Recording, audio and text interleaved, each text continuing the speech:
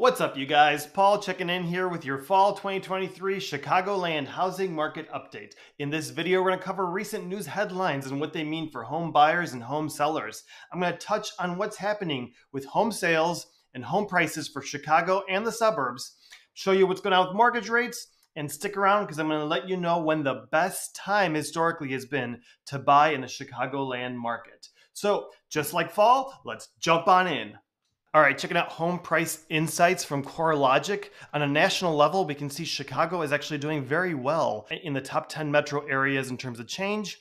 Now, this is change both positive and negative, so we can see areas that did perform very well during the COVID run-up in the housing market are not doing so well right now. Look at Vegas, look at Phoenix, but areas like Miami are still outperforming, up 9%. Chicago is up 4.2% though, and holding its own very high on a national level. A normal market, whereas some areas are considered an overvalued market on this list. Home price forecasts by Fannie Mae. The U.S. housing market is headed for the largest sales slowdown since 2011. Now, they're forecasting a sales slump of only 4.8 million homes this year, which is the slowest sales since 2011. That's the amount of homes that are actually selling. They're not figuring much better for next year, saying only 4.9 million homes are expected to sell in 2024. They're attributing much of the sales slump to high mortgage rates, being over 7%. That means that prospective homebuyers are facing the highest cost of borrowing since 2001, which has heavily hindered demand over the past year. They're expecting a recession to come in 2024, noting that people are spending more money than their wages are going up by. And they expect that even if the U.S. avoids a recession next year, that the housing market will likely struggle in terms of sales for a long time until we see a pullback in mortgage interest rates. And with home prices being so high and interest rates continuing to climb, some newly engaged couples are asking their wedding registry to skip the mixer and the Roomba as wedding gifts and instead opting for cash to help them with their down payment. All right, so checking out home sales and home prices for the greater Chicagoland area, we can see that the median sales price is up 9.6% in August 2023 compared to the same month last year.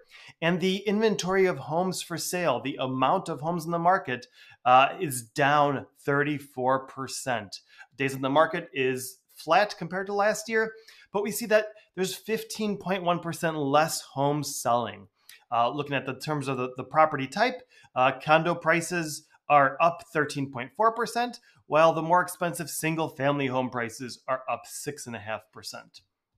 Dialing down to the city of Chicago area.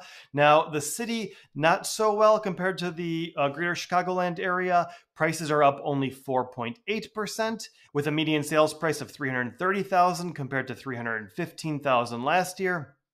The inventory of homes for sale is down 30.9%, and homes are selling 1 day faster, with the days in the market at 27 days compared to 28 days last year. Closed sales in the city of Chicago are down 7% compared to the same month last year. You can also see what's going on year to date. Now, condo prices are up 9.1% in the city of Chicago, whereas single-family home prices are up only 1.6%. So we can see that the condos are outperforming for the city of Chicago. All right, so we see what the market's done up to this point. What's the forecast look like for the rest of the year? So let's check that out. Looking at the home price forecasts, this was just released by the UIC Stewart Handler Department of Real Estate for the Illinois Realtors. And we can see the greater Chicagoland area forecast here in the red dots compared to the same years and months for 2022 and 2021.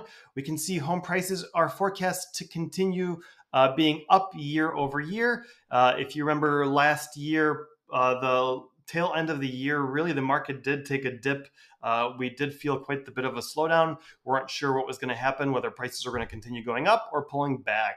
Looking at the annual percent change on the median price, we can see that the forecast for the Chicagoland area is forecasted to be up 8.8% for September, 9.6% for October, and 10.7% for November. That is the price compared to the price same month last year. So overall, 8 to 10% increase compared to what we were feeling last year. And finally, we're going to cover what's going on with mortgage interest rates. And as I promised earlier, when the best time historically is to buy in the Chicagoland market. But before we do that, are you enjoying me making these videos? If so, can you hit that thumbs up button right there?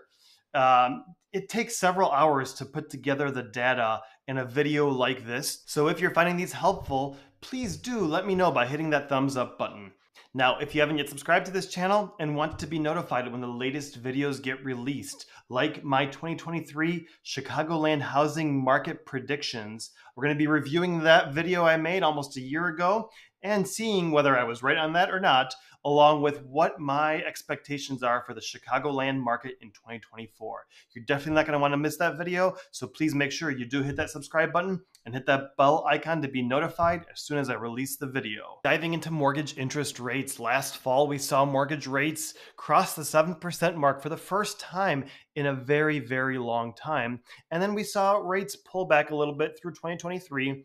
Now, just like we did a year ago, we're seeing rates over that 7% mark for over 5 weeks now straight. And we're seeing rates push higher with some lenders quoting rates in the mid sevens for the most qualified buyers on a 30-year fixed rate mortgage. And finally, historically, when is the best time to buy a place in the Chicagoland market? Well, looking at the historical median sales price, we see the natural seasonality that our market feels, where home prices tend to peak in the late spring, early summer, and then pull back through the year with prices hitting their lowest marks right at the end of the year. So the fall market tends to bring overall better prices compared to much of the year. And if we look at closed sales right around the December to January mark, we see that that's when the buyers were able to get the best prices.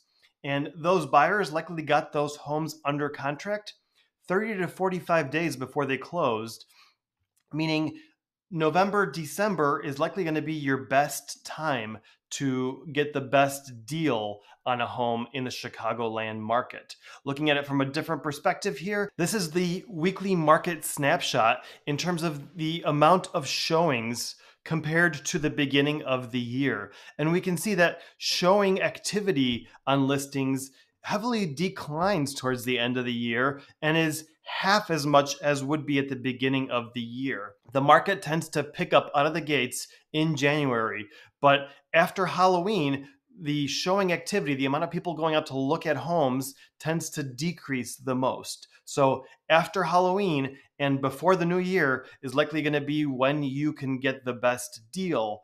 Inventory does tend to be a little lower at that time, but looking at this, overall activity is lowest the day after Christmas, and then picks back up a little bit in the final week of December, and then out the gates activity picks up at the beginning of the year. I'm guessing people's New Year's resolutions kick in, and they know their leases are going to be coming up due. So we see activity pick up right at the beginning of the year when the holidays are over, and then really pick up steam through the year into spring, summer, as you can see here. So let me know what you thought of that in the comments section below. And if you're considering making a move in the Chicagoland area, you're definitely going to want to check out this video. Thanks for watching. See you in the next video.